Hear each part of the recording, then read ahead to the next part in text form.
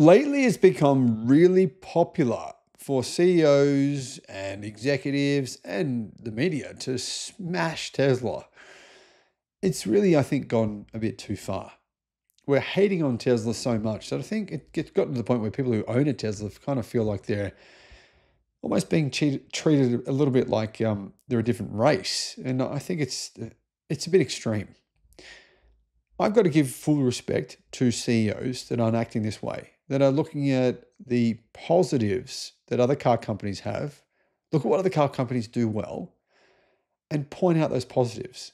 If you can do that, it means you can improve your car company. If all you can see is the negatives of your rivals, right? If all you see is negatives, you're not going to improve. Highly unlikely.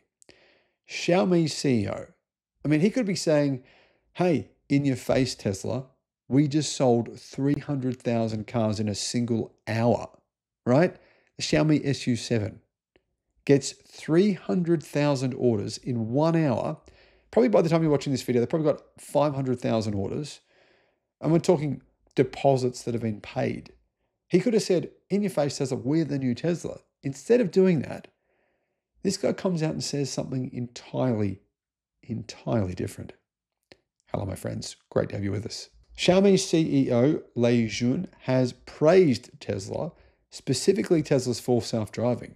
He said this: we still have a lot to learn. Xiaomi's CEO praised Tesla's full self-driving. He said, you know what? This full self-driving from Tesla is actually the best. Don't believe the hype. Don't believe the haters.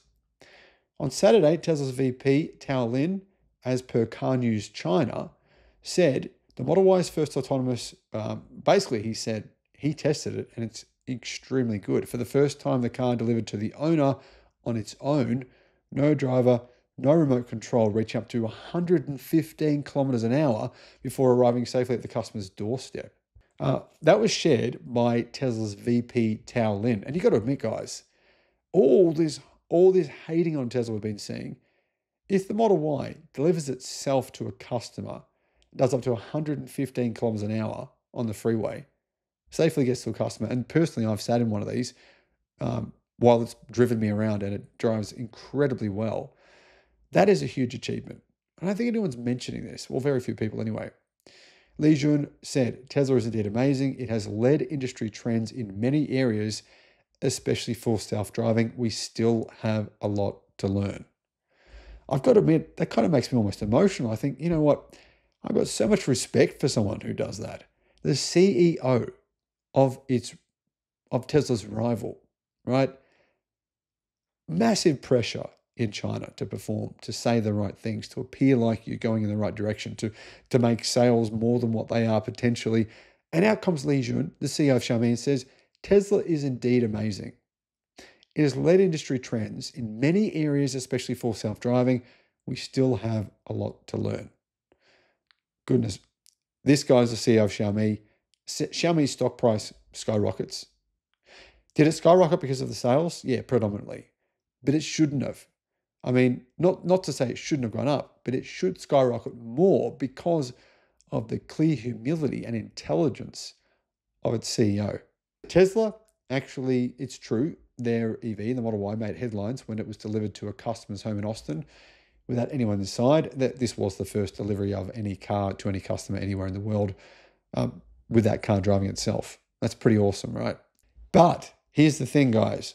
All of what I've said could be completely wrong, right? Car News China says that in China, public praising is not uncommon as part of guerrilla marketing. The term frenemies is often used when CEOs of competitors are jokingly talking about each other's products or placing an order to buy them. NIO's William Li did it a lot with XPeng's He Xiaopeng when testing a semi-solid-state battery with a 1,000-kilometer range on the ET7 sedan last year. He Xiaopeng told William to get a big cup of coffee for a long ride and offered him a discount for the XPeng X9 MPV. But I should point out, some CEOs don't like this. XPeng's CEO is a lot more positive, and he also had positive things to say about Tesla when he tested Tesla's full self-driving in California. Whereas Neo CEO is, well, he's one of those guys who likes to slam other companies, particularly Tesla.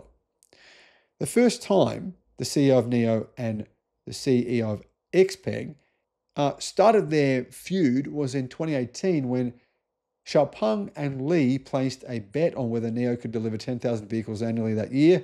Li won the bet, so Neo won at that time. However, as you can see, Xpeng have now surpassed Neo in sales every single month this year.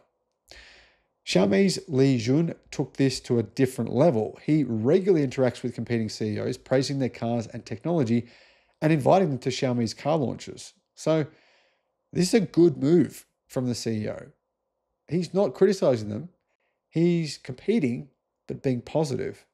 Before praising Tesla's full self-driving, he had complimented NIO's battery swap technology, says Car News China.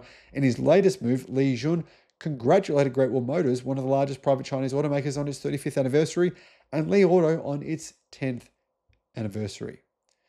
Model Y is driving Tesla sales in China. In 2024, Tesla delivered 480,000 of the Model Y, contributing 75% of its domestic sales, and a massive percentage of Tesla sales worldwide. In fact, that's more than 25% of all Tesla sales worldwide.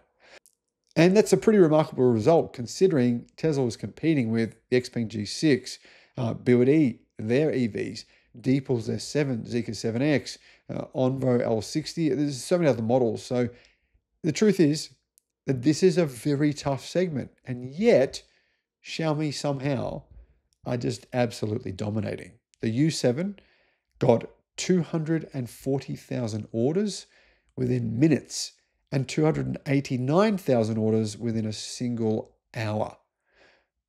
I mean, that's just unbelievable numbers. Xiaomi does have their own driver assistance system, but clearly it's not as good as Tesla's at this point in time. Their ADAS is called Xiaomi Assisted Driving Pro, and it's powered by NVIDIA's Drive AGX Thor, which offers 700 tops or 1 trillion operations per second. But yeah, I mean, Xiaomi's ADAS is clearly not that great yet. There's been quite a few Xiaomi car crashes. And the truth is, the actual computing speed of your car, really, it's good, but it's not directly relatable to how good that actual ADAS in your car actually is. That's an entirely different thing, I think. Anyhow, getting back to the point here. Who are the CEOs that I see right now interacting in this way that I think we should look at as being leaders? Jim Farley, the CEOs of Xiaomi, and also the CEO of Xpeng. Those are three that I think that are really seeing an advantage for other business leaders. Let me know your thoughts, guys. Thanks for watching.